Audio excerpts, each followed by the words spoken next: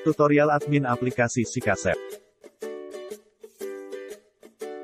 Buka alamat sikasep.tangerangkota.go.id, lalu klik tombol login.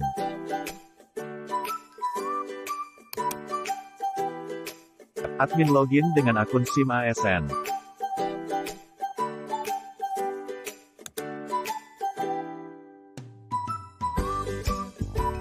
Menambah peserta. Klik menu data pengajuan. Data yang tampil adalah data pengajuan dari warga yang didaftarkan secara mandiri. Admin dapat menambahkan data peserta dengan mengklik tombol tambah peserta. Lalu lengkapi data peserta seperti kategori sertifikat, masukkan NIK peserta lalu klik tombol cek NIK. Jika NIK ditemukan, data akan terisi otomatis. Jika NIK tidak ditemukan atau warga luar kota, silakan inputkan data secara manual dan lengkapi dengan mengupload foto KTP. Lengkapi juga nomor HP yang aktif WhatsApp, email, jabatan, nama usaha, dan alamat lengkap usaha. Upload juga foto NIB, jika sudah klik tombol simpan.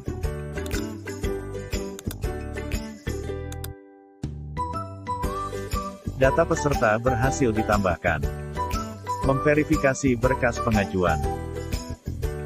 Pada menu data pengajuan, pilih data yang ingin diverifikasi dengan mengklik tombol aksi lalu pilih verifikasi. Periksa kelengkapan data lalu klik tombol verifikasi. Berikan keterangan lalu jika data lengkap dan sesuai klik tombol verifikasi. Berkas berhasil diverifikasi. Menambah acara. Klik tombol acara lalu klik tombol buat acara. Lengkapi nama acara, jenis acara, jika acara online lengkapi link Zoom, jika offline, lengkapi alamat lengkap acara. Pilih kategori sertifikat. Tentukan tanggal dan jam mulai acara. Isikan link Zoom.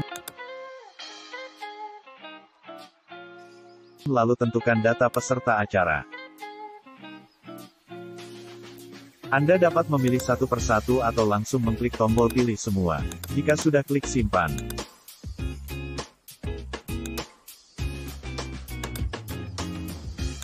Data berhasil disimpan.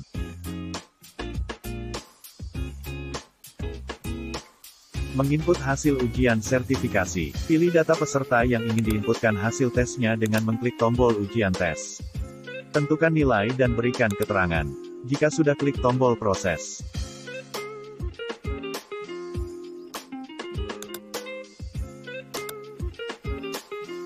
Hasil ujian berhasil disimpan.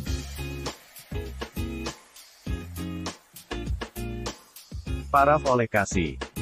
Kasih login aplikasi Sikasep dengan akun SIM ASN, lalu klik menu menunggu paraf Kasih.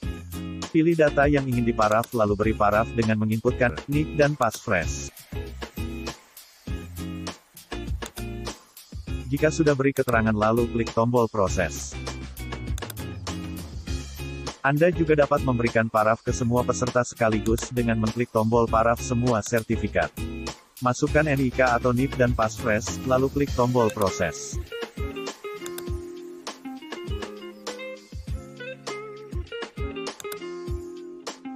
Sertifikat berhasil diparaf. Paraf oleh Kabid. Kabid dan Kadis juga memberikan paraf dengan cara yang sama.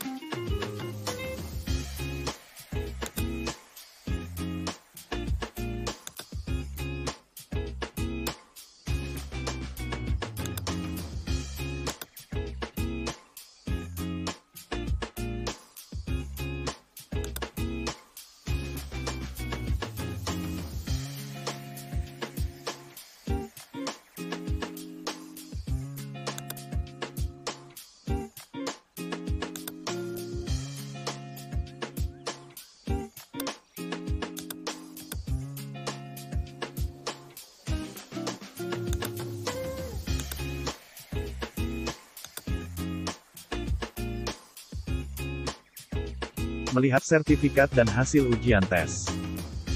Pada data pengajuan Anda dapat mengecek data sertifikat dan hasil ujian peserta.